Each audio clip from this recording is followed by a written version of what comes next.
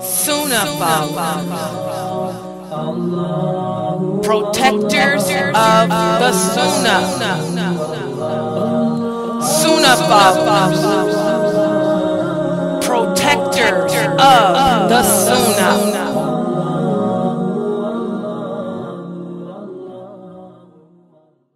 Alhamdulillah wa salat wa salam ala wa rasulullah. We're continuing with this new series entitled The Excellence of Remembering Allah. This is a series I've never taught before here on the internet in all the years I've been teaching. So that's why you can't find these lectures anywhere else other than what I'm uploading now. And that's why there's no PowerPoint you can find on this either, because this is the first time I've taught it. And yesterday we spoke about how there are certain words that we can recite on a regular basis. And by saying them on a regular basis, it brings about a cure for us in life. It cures us of depression. It cures us of despair. It cures us and prevents us from falling into sin. And those words are as simple as saying Subhanallah wa bihamdihi, or saying Subhanallah el-Azim, or saying Subhanallah, Alhamdulillah, La ilaha illallah, Allahu Akbar. By saying those simple phrases on a regular basis throughout the day and throughout the night, they bring about so many rewards for us. And today what we're going to speak about now is things to not do. There are certain things that we should not do when we are remembering Allah. And this will include answering the question that many Muslims argue and fight and even kill themselves over. And that is the question of using beads or dhikr beads to remember Allah. Is this an innovation? Or is it haram? We're going to answer that question today based on what the Prophet told us. Okay? All right. First of all, again, there are some things that we should avoid doing or saying when we remember Allah. For example, a lot of people, how many of you will hear people say, "Oh, I wished I was dead. Oh, I wished I would just die already." Well, this is something we should never do. Asking for death due to a hardship that you're experiencing, this is something haram for us to do. We have to remember, as Muslims, life is meant to be a trial for us. But no matter how difficult it gets, we should never ask Allah to end it for us. Because as long as you are living, then there is hope. So again, you hear the kafirs always saying, "Oh, I wish my life were over. I wished I could die. I wish I was dead, Oh, I don't want to live anymore." This is not the correct behavior for a person that believes in Allah. So never ask Allah to end your life. But instead, our Prophet taught us that if you are faced with something in life that is so severe that you don't think you can make it through, you don't ask Allah to end your life. Instead, the Prophet sallallahu alaihi wasallam said, none of you should make a request for death because of the troubles that you are involved in. But if there is no other help, or you feel there is no other alternative, or you feel that there is no way out, then simply say instead, "Oh Allah, keep me living as long as life is good for me, and bring death to me only when there is no good. Only when there is goodness in death for me." So here you're not asking to die. You're asking Allah to do what's best for you, to keep you living as long as life is better for you. But if death is better for you, then only then are you asking Allah to end it. Subhanallah. See that?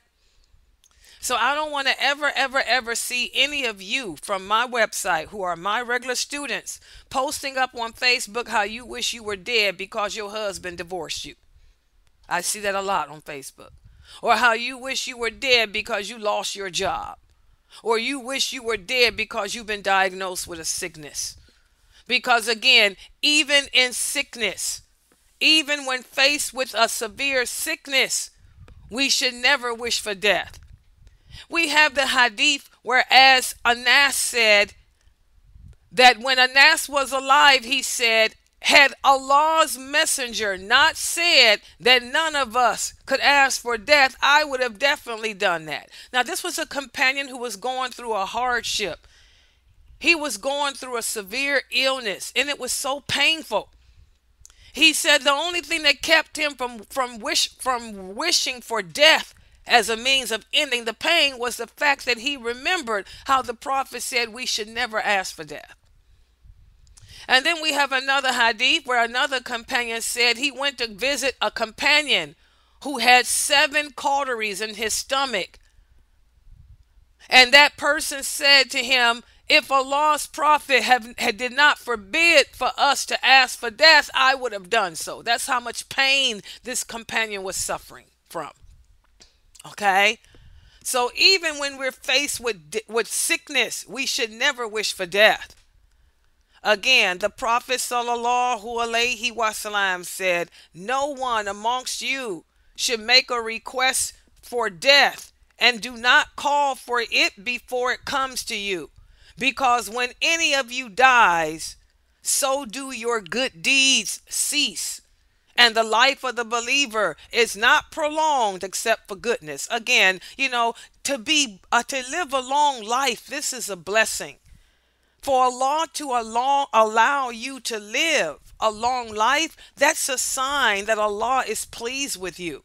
And Allah is not going to let you live a long life if it did not bring about good. Does everybody understand that? I had a student about 8 years ago. I'm not going to mention the name, but one of you came to this website and you asked me a question. You said, Sister Laila, I don't want to get old. So is there anything wrong with me wishing to die before I get old? Because I just don't want to get old. And I told her, don't you know that getting old is a blessing from Allah? You never wish for death. If Allah allows you to live to be 80 or 90 years old, this is a blessing. And as the Prophet said, Allah would never allow a believer to live a long life unless it was to bring goodness for him. Subhanallah. So don't ever curse getting old. Getting old is a sign of Allah's mercy. Because he could have took your life when you were young. Because when he take your life when you young, you don't have much time to do good deeds. But you done had 80, 90 years, 60, 70 years, 50, 40 years to do good deeds. This is a blessing. So again, guys, never, ever, ever, ever call upon Allah asking Allah to end your life. And on the other hand, not only does Islam forbid us from asking for Allah to end our life, but you should never, ever, ever, ever ask Allah to punish you because of the bad deeds you've done or the bad choices you've made. I heard a Muslim do that yesterday. A Muslim I know made the comment, oh, astaghfirullah, oh Allah, I wish you'd punish me. Punish me for backbiting. Punish me now, Allah. Give me the punishment now for that. Astaghfirullah. This is something that you should never do. We have the hadith whereas the Prophet sallallahu alaihi wasallam went to visit a person who was sick. Okay? And when he went there, he asked about the person's health. And the person told the Prophet, oh Allah, it's just my health is bad. It's not getting any better. It seems like nothing the doctor is giving me is working. The medicine's not working. I'm just not getting better. I'm getting weaker. So the Prophet looked at the sick companion and he said, did you make dua asking Allah for something that maybe you shouldn't have? The man said, well, I did make dua before I became sick. I used to make dua all the time, asking Allah to punish me now in this world for the sins I commit, rather than punish me in the hereafter. Y'all hear that? How many of you know Muslims who say that? This man who was lying on his deathbed, no matter what the doctors did, he was not getting better. So the prophet asked him, did you ask Allah for something that maybe you shouldn't have asked for? The man said, well, before I got sick, I used to always make dua asking Allah to punish me now in this world for my sins instead of punishing me in the hereafter. When the prophet heard that, he told the man, Subhanallah, you don't have the power nor the patience to handle the punishment that Allah would give to you in this world for your sins. So never ask Allah to punish you for your sins in this life. Instead say, oh Allah, give me the good of this world and give me the good of the hereafter and save me from the punishment of the hellfire. The prophet said, this is what you should say. You never, ever, ever ask Allah to punish you now for your sins because you wouldn't be able to handle it. And that's why this man was not becoming healthy. That's why he was deteriorating. That's why the man was dying and no medicine worked because he had asked Allah to punish him now and he couldn't take it. So the prophet is telling us never do that. Instead, we should say, oh Allah, give us the good of this world, give us the good of the hereafter, and save me from the hellfire. And as soon as the prophet made that dua for that companion, guess what happened? That man's sickness immediately went away and he became healed. And this hadith is authentic. It's from Sahih Muslim. Okay? So again, I don't want to hear of any of you asking Allah to punish you now for your sins. Stop doing that. That's why the medicines that doctors are giving you are not working. I knew a Muslim sister. She used to always say, oh Allah, punish me now. Punish me now. Punish me in this world now so I can meet you with a clean slate. Well, guess what? She never could keep a husband. Every time she got married, she ended up divorced. Every time she got pregnant, she had miscarriages. She never, or a couple of times, she gave birth to a child, but the child died. The child was born stillborn. Okay? And then one day she went to the doctor. She was diagnosed with cancer, breast cancer. I remember when I went to visit her, I told her, I said, sister, so-and-so, you have to stop this. Your life is miserable because all you do is ask Allah to punish you. And I recited this hadith to her. I said, the prophet said, there is no way that any of us would be able to handle the punishment that Allah would give us. Never ask him to punish you in this world. I said, instead make dua asking for Allah to give you the good of this world and the good of the hereafter and protect you from the hellfire. She said, Sister Laila, I never understood the meaning of that hadith before. She knew of this hadith because we used to tell her. I used to tell her, stop doing that. She was a personal friend of mine. I used to tell her, stop making dua asking Allah to punish you. But now that she was facing death with cancer, now all of a sudden she understood. Well, guess what? Needless to say, alhamdulillah, she went for her chemotherapy and her treatment. Her breast cancer went into recession or whatever they call it. It, went away. And alhamdulillah, she got married years later. She had kids, and she's still my friend today. She's doing so much better. Her life got better because she stopped asking Allah to punish her. So again, guys, stop doing this. And she's not the only one. I'm hearing that there's a lot of Muslims who do this. Punish me in this world, Allah, so I can meet you with a clean slate on the day of judgment. Stop doing that. Never ask to be punished in this world for your mistakes.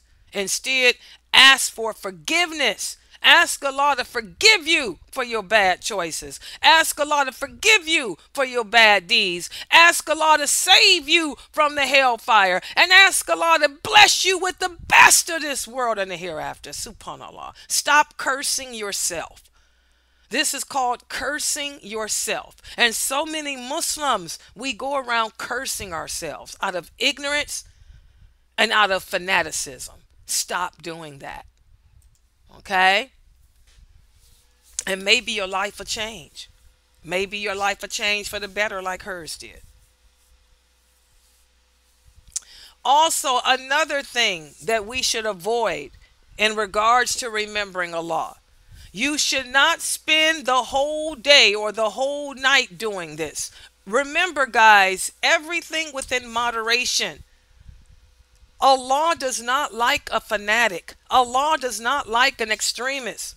Allah loves for us to do good deeds according to our capabilities. We have the hadith where as Juwayriya. Who was Juwayriya? She was one of the wives of the Prophet sallallahu alaihi wasallam. One day the Prophet left her at Fajr. And when he left her at Fajr, she was sitting there remembering Allah. And when he came back in the afternoon, she was sitting in the same spot that he had left her in at Fajr. And he said to her, "You've been sitting in that same spot since I left?" She said, "Yes." He said, "What have you been doing?" She said, "I've been remembering Allah. I've been talking to Allah. I've been making dua and calling and talking to Allah ever since Fajr." The Prophet said, "Astaghfirullah." He said, "I recited 4 words 3 times after I left you. And if those 4 words that I recited were to be weighed against everything that you've been saying to Allah since I left you this morning, guess what? My 4 words would outweigh yours." He said, and those 4 words were simply saying, Subhanallah wa bihamdihi, adada, qalkihi, wa rida nafsihi, wa zinata, arshihi, wa midada, kalimatihi, which means in English, hallowed be Allah, and praise is due to him to the extent of the number of his creation, and to the extent of his pleasure, and to the extent of the weight of his throne, and to the extent of ink used in recording words for his praise. The Prophet said those 4 words, or that sentence right there, the simple fact that I said them 3 times, I got more reward than you sitting here all day saying whatever you were saying. Subhanallah. Again, guys, Allah doesn't like fanaticism.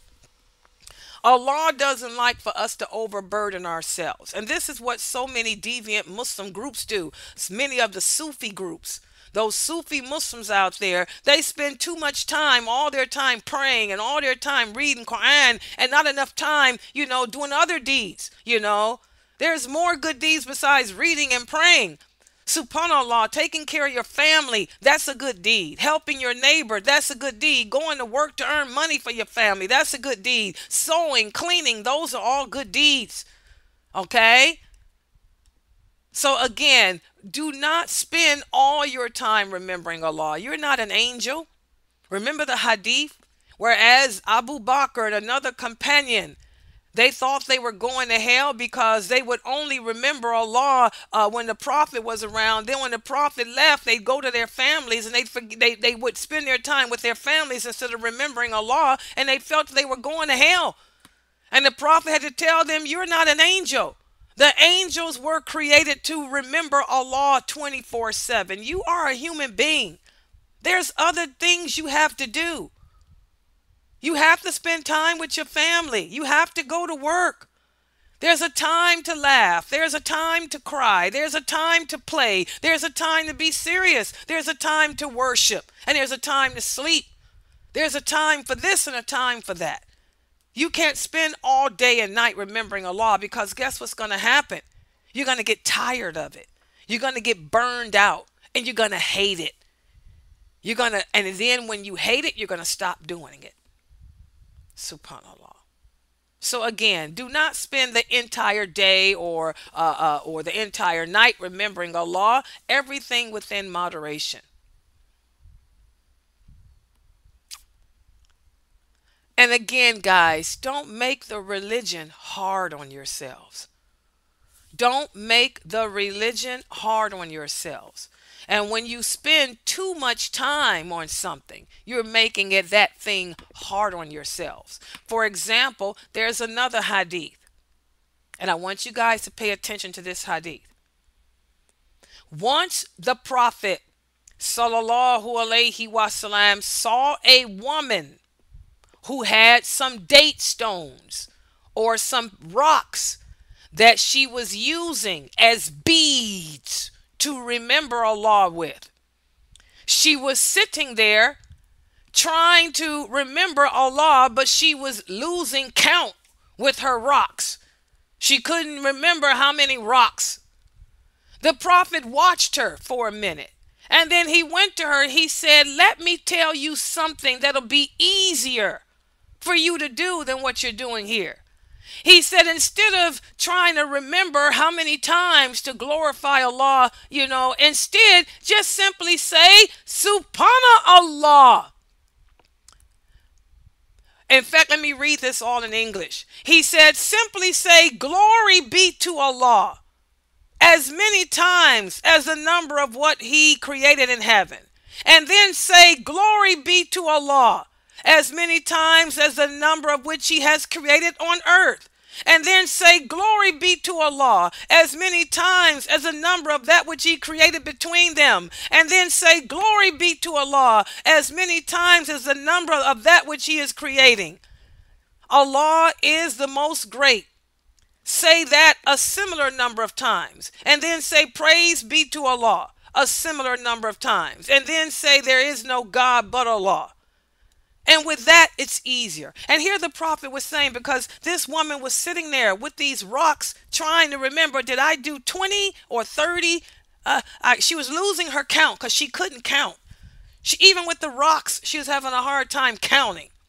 So rather than waste your time forgetting, just say, glory be to Allah, as many times which you created the heaven, Allah. Glory be to Allah, as many times as you created the earth. Glory be to Allah, as many times as you created between them. And guess what? It ain't about the numbers. You're getting the reward. Subhanallah. Again, don't make the religion hard on yourselves. So many of us complicate things. I want to make sure that I say it 100 times. I want to make sure that I say it 1,000 times. I want to make sure I say it 30 times. It doesn't matter. The simple fact that you're saying these words, that's what Allah cares about. The number of times don't matter. Don't complicate the religion, guys. And that brings us to the question that I wanted to answer today. Can we use dhikr beads to count with? Is it innovation? Or is it haram? Well, I think you guys know the answer from the hadith I just narrated to you.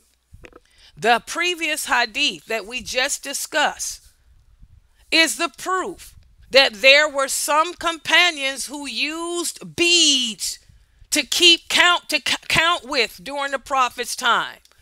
You guys have to remember that the Arabs were an illiterate nation. Many of them could not read, many of them could not write, and they couldn't count. So some of them would use rocks or beads to help them to try to keep the number correct. In that previous hadith, did the Prophet tell the woman that using the beads was haram? No, he didn't tell her, astaghfirullah, you're innovating, you're going to hell for using rocks or beads. No, he told her, no, let me make it easier for you. Just say subhanallah, say Allahu Akbar, la ilaha illallah, and make it easier. So if it were haram to use the beads, or if it were haram to use the rocks, the Prophet would have said so. So anyone who tells you that it's haram, anyone that tells you it's an innovation is a liar. To innovate means to introduce something into our way of worship that was not introduced by the Prophet. The Prophet did not admonish that woman for using the rocks to count with or the beads to count with. That is not innovation. She's using them to count, and she did not know how to count. That's why. Okay, so anyone that tells you that if you're using beads, you're innovating, they don't understand their deen. But instead, guys, if you are a person who does know how to count, then you should try to use your fingers. Why? Because what's the purpose of you using the beads? See this picture here? This man is using dhikr beads. What does he need to use them for if he knows how to count? Now, if he was a person like that woman in the previous hadith who didn't know how to count, and there were 30 beads there, and she knew that they were 30, and she would use them and to move her hands around with, then that's fine. But if you know how to count, use your fingers. And what am I basing that on? Well, listen to this. We have an authentic hadith whereas the Prophet sallallahu alaihi wasallam commanded the women who migrated from Mecca to be regular in remembering Allah. These are the women, when they migrated from Mecca to Medina, they gave their oath of allegiance to the Prophet. And after giving him their oath of allegiance, he told them, I want you to be regular and consistent in remembering Allah. And the way to do that, he told them, is by saying, Allah is the most great, and glory be to him. And there is no God other than he, which is in Arabic is subhanallah, alhamdulillah, la ilaha illallah, and Allahu Akbar. He told them, be regular and consistent in saying those words. And he told them to count using their fingers, because the fingers will be questioned and will speak on behalf of you on the day of judgment. There you go. So we use the fingers not because using the beads is an innovation, but we use our fingers because your fingers will be a witness for you. They will testify on your behalf. They will say, oh Allah, she used to spend her time glorifying you and praising you, and she would count the number of times on her fingers because she wanted the reward of doing it 100 times during the day. So this is why we use our fingers, those of us who do know how to count. Okay? And also there's another hadith. Whereas the Prophet sallallahu alaihi wasallam, he used to use his fingers. He used to use the fingers of his right hand. And again, you want to try to be like him. He was our example. He was our role model. Okay? If the Prophet counted using the fingers of his right hand, and we should try to do the same. But again, if you are a person who does not know how to count, then there's nothing wrong with you using beads. There's nothing wrong with you using rocks or stones. But if you do know how to count, be like the Prophet and use your fingers, so your fingers will be a witness for you and your glorification of Allah on the day of judgment. So that answers the question. See how Islam is based on two sources: the book of Allah and the example of our Prophet. You don't have to go looking up fatwas on the internet. Fatwas are opinions, man's opinion. Islam is based on what Allah and the Prophet ﷺ said. And our Prophet completed his mission. He told us everything that we need to know about worshiping Allah. He even answered the question about, can we use beads? And as you can see, there's nothing wrong with using beads. It's not innovation. It's not haram, but it would be better to use your fingers if you know how to count. Okay? Also, another thing that we need to remember when it comes to remembering Allah is whenever two or more Muslims come together, we should remember Allah in some way. And again, that means even if, say for example, I'm at the grocery store shopping and I see another Muslim and she comes up to me and we give each other salams, we are now together in a group. It takes two people to equal a group. And since we are together in a group, we should remember Allah in some way. And this remembrance can be by either enjoining the good or forbidding the evil to one another, or simply reminding one another of our way of life. Or it could simply be by mentioning the name of Allah and our Prophet. Any form of remembrance. For example, when I am at the grocery store and I see another Muslim and she comes to me, Assalamu alaikum, wa alaikum salam wa rahmatullahi wa barakatuhu. We're remembering Allah. We're greeting each other. This is also a way of remembering Allah. And Kaifalik, how are you? Kaifaluki, how are you, my sister? I'm fine, and how are you? Oh, I'm doing fine. I'm here shopping at the store. Oh, mashallah. See, mashallah. That's words of remembrance. Alhamdulillah. These are words of remembrance. Subhanallah. It's so good to see you. Words of remembrance. So again, whenever two or more Muslims come together, we should remember Allah in some way, even giving the salams. Giving salams, we're wishing the peace and blessings of Allah upon each other. This is a form of remembrance.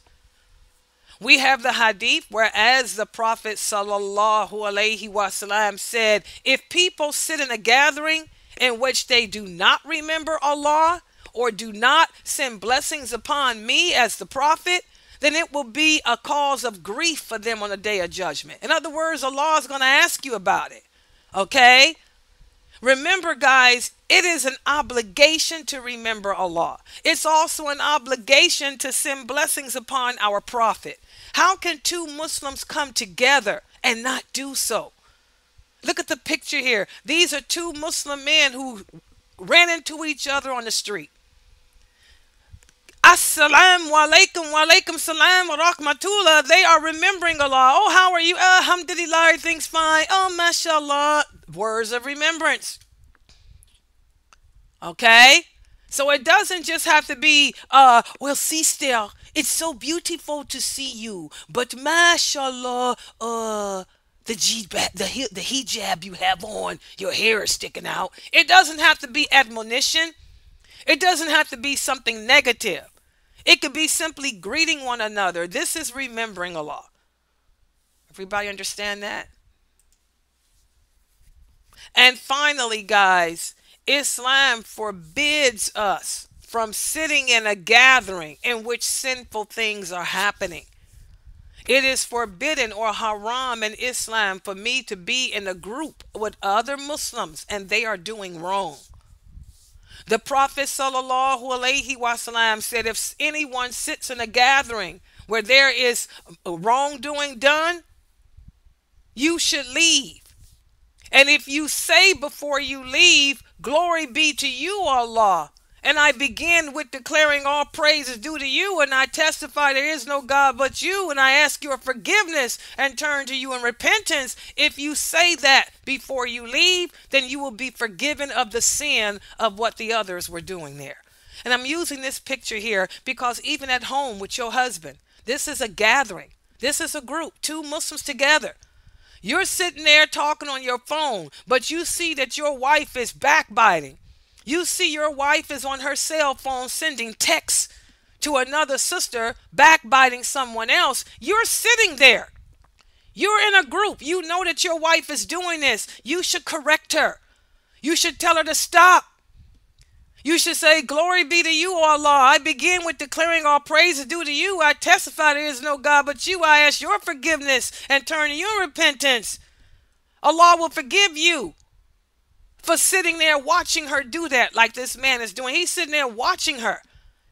And then what you do is correct her. You tell her, stop doing that. You don't backbite your sister in Islam. You don't send text messages backbiting somebody else. And I want you guys to remember, the Prophet taught us the atonement for backbiting or slander is to ask for forgiveness of the person that you backbit or slander, and then ask Allah to forgive you too. If you do that, then you do not have to tell the person what you said about them. Because I get this a lot. Dear Sister Laila, I was text messaging one of my friends and we were talking about another sister. Do I have to call that sister up on the phone and tell her I talked about her? No. The atonement is to ask Allah to forgive you for what you've done, and ask Allah to forgive the person you backbit of their sins too. If you do that, then you do not have to let the person know that you talked about them. Because 9 times out of 10, if they find out, they ain't going to deal with you anymore, which is making a situation even worse. So again, guys, it is forbidden in Islam for us to sit with another Muslim and you see that that Muslim is indulging in sinful actions. You have to get up and leave. And you should correct that person. You don't sit there like this man is doing just looking. You better get up and say something too. Okay? So thus, guys, we're going to stop right here. And this is going to conclude the lecture part on the virtues and the benefits of remembering Allah. Tomorrow, what I am going to do, because I just decided to do that today, I'm going to give you guys, present to you guys some common words of remembrance that you can say in specific situations that our prophet taught us that will help to bring relief to you in your life. For example, what is something I can say, if I'm going through a hardship? Or what is something I can say if I'm depressed? What is something I can say when I look in the mirror and I like what I see? I'm happy with how Allah made me. Is there a supplication I can say, to show my gratitude to Allah for that? Okay, what is something I can say before I eat, before I sleep, when after taking a shower? I mean, we're going to go over common supplications that our prophet taught us to say in specific situations. Okay, so we'll stop right here for today. If you guys have any Sunnahfollowers, protectors of the Sunnah. Sunnahfollowers, protectors of